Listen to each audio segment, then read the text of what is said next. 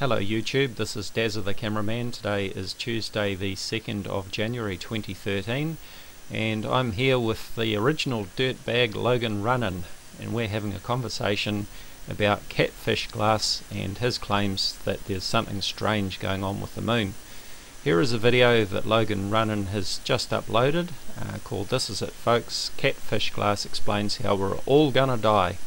And we're looking at a diagram that CatFishGlass has posted, and we're going to discuss this diagram and see what's going on in this diagram and see if we can't try and make sense of what CatFishGlass is trying to explain and his understanding of field rotation and what is going on with the moon.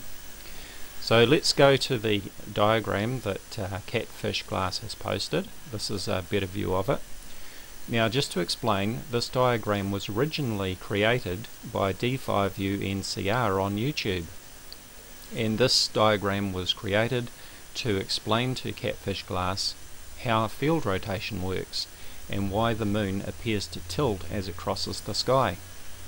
Now, CatFishGlass has posted this diagram several times and made a number of comments about it, because he keeps on using an illustration of, for example, using a tennis ball and a lamp to represent the sun to explain what's going on with the moon.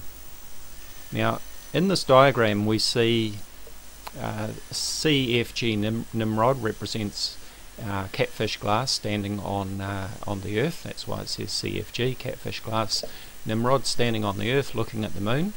And as he's standing here looking at the moon, and the sun is shining on the moon, it's at first quarter, which means it looks like half a moon. This is what we see out on the right hand side. This is what CatFishGlass would see. But as the Earth rotates on its axis and the moon crosses the sky, when CatFishGlass gets down to this point as the Earth is rotated 90 degrees, then this is what he sees. Now, it seems a little bit confusing because we actually have to tilt our head to sort of understand what CatFishGlass is seeing in this box. But if you look at his view here, you see that he's actually looking this way now. Okay, if you imagine that his feet are on the ground this way and he's looking at the moon this way, then if we stood him up upright and looked at what he is seeing, then this is what he would see. The moon would look like this, whereas before it looked like this. Now, there's only one problem with this diagram, and it's a simple mistake, and that is, of course, that the imagery for the Earth is actually incorrect, because as we look at this and look at how the Earth is rotating, it looks like the Earth is actually rotating through the equator. We should be seeing the North Pole here, not the equator, of course, because its axis of rotation is here. That's the only thing that's wrong with this diagram, but as far as explaining how field rotation works, the diagram is actually correct. All it needs is that the imagery for the Earth should show the North Pole or the South Pole here to show the rotation of the Earth. Okay, so I've got Logan. Logan's going to come in here. What do you think of this, Logan? Do you follow this diagram? I'll tell you, it's really hard for me to follow it, even watching you explain it. From our perspective, you know, here on the ground, you know, the moon looks to me like, you know, it's the same. It's all, you know, it's always, you know, lit on the same side as it, you know, moves through. I haven't noticed anything different. But this guy is so persistent about this. We had to take a closer look at it, you know. But I understand what you're saying. Other than the perspective of where the sun is at, are we supposed to be looking from the top down of the Earth here? Well, imagine him at the equator, okay, and the Earth is actually turned 90 degrees. So that would be that 6 hours of rotation. 6 fours are 24. So 1/4 of rotation would be 6 hours. So 6 hours later, you know, if he starts off here, then 6 hours later he's going to be down here. So he's actually going to be at this point here. So his viewing point of the moon is going to be 90 degrees to what it was at when he was up here, which is exactly what we see here. Now remember, if he's got his camera and he's taking a snapshot, you know, when you view the snapshot, you're not going to view it that way. You're going to view it as we see it here, as if our feet are flat on the ground. It's difficult to explain, but of course, you know, if we're looking at our photos this way, then it's going to show an apparent rotation of the moon. I'll just go back to the video that I did way back in August of 2012, trying to explain field rotation to catfish. He seems to be confused between two things. He's confused between field rotation and the phases of the moon that it goes through every approximately 28 days. It's about 29.5 days. It goes from new moon through first quarter to full moon to last quarter and then back to new moon.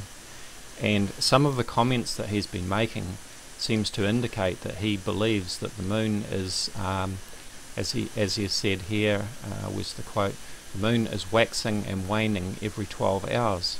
Well, it's not waxing and waning, because that's actually impossible. What he's suggesting is that it's going through a full month's phases of the moon every 12 hours or twice yeah, a because day. that means the percentage of that's blackened out or whatever on one side or to the other. I know what you're talking about. Right. So And it takes a long time to do it. 30 days, right? That's correct. And it can't possibly happen in 12 hours or twice a day. It's impossible. But what he's seeing, and you know, he challenged me, and I went out with my camera and filmed the moon over 7 hours last year, and this is what we saw, and this is exactly what I expected that we would see. We started off with the moon looking like this, and you can see the angle of this shadow. The shadow is called the terminator, and we can see that the angle here. And I went out every half an hour and filmed the moon, and this is what we saw. I'll just play this video here. So this was at 4 o'clock in the afternoon, 4:30, 5 o'clock, 5:30. You can see it's vertical there. 6 o'clock, we can see it's tilting the other way now. Now this is due to field rotation, and this is simply due to the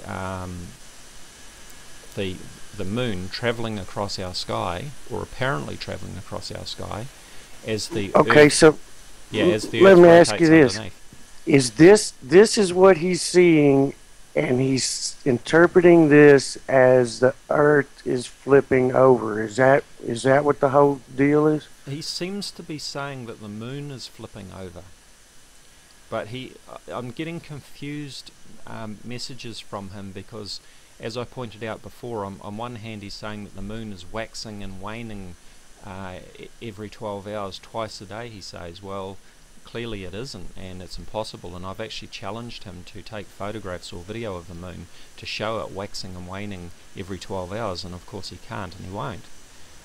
But he Well, two of those comments that I had, he had said that it wasn't seeing the moon move, with only an indication that the Earth was actually the one that was doing the flipping around, and you know, that would be connected to the weather and things like that. There's another diagram which is actually quite helpful in explaining field rotation. This is on an astronomy site. There are two types of telescopes for following objects in the night sky. There are telescopes that are equatorial, which will actually compensate for field rotation, and there are telescopes on what's called an alt-azimuth mount, which does not compensate for field rotation. And these diagrams here actually demonstrate what's actually going on, and we can see the constellation Cassiopeia here rotating through the sky, and further down here there's actually a zoomed up view. We can see that rotating through the sky. That's going to play. Here we go.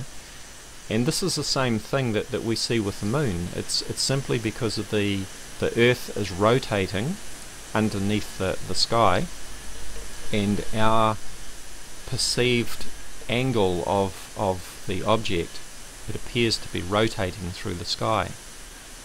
And this is simply field rotation, nothing more. It's not because the moon has flipped on its axis or the Earth has flipped on its axis.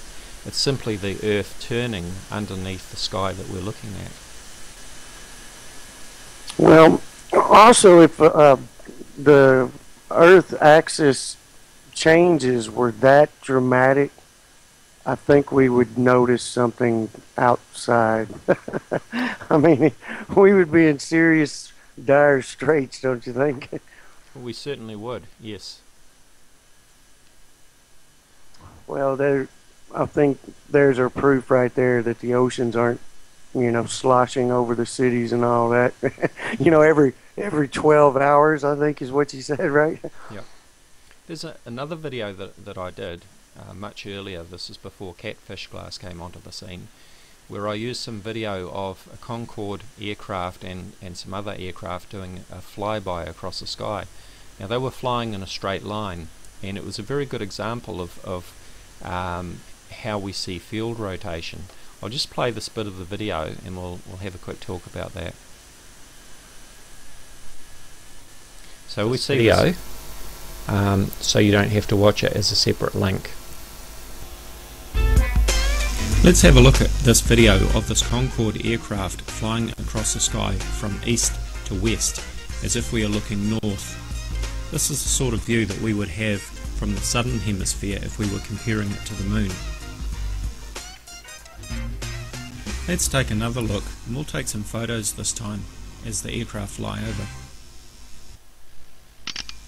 Pointing northeast, pointing north, and pointing northwest. Now let's take a look at our photos. We can see now that the angle that the aircraft are pointing in our photographs are quite different in each photo. And in exactly the same way, we will see that the moon appears to change its angle as it travels across the sky.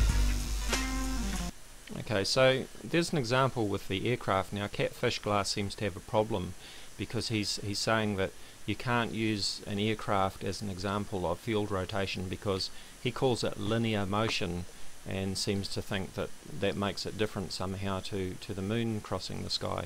Or whether it's an object such as an aircraft crossing the sky or an object such as the moon apparently crossing the sky due to the Earth's rotation underneath it, the same applies. It's going to appear to rotate through the sky as we turn and follow it and take pictures of it. It's exactly the same thing. Fabulous. So you can follow that, can't you, Logan? Absolutely. So the airplane thing really brings it out. Because that happens within seconds of what it takes all night for the moon to do. That's right. And it shows you right there. If nothing else changes, that at least that angle is going to change. But the question to me was I want to make it really clear here that this is what his point is that if we see that tilt from the extreme early evening to the extreme early morning, his interpretation of that is that either us or the moon was way out of whack on its axis and that we were all in very deep trouble of this, and before springtime was to roll around, we'd all be pushing up daisies. That's right. He's predicting that millions of people are going to die, and Dazzathecameraman is a murderer because I'm trying to cover this up. Well, because you're questioning him about it. Yeah. You're a murderer. Yeah. I mean, he said that a bunch. I think like 6-7 times in there, I think. Yeah. So it's good that we've absolutely got to tear the top off of these and get down to the bottom of it. Especially a fanatical like this, you know. Hmm.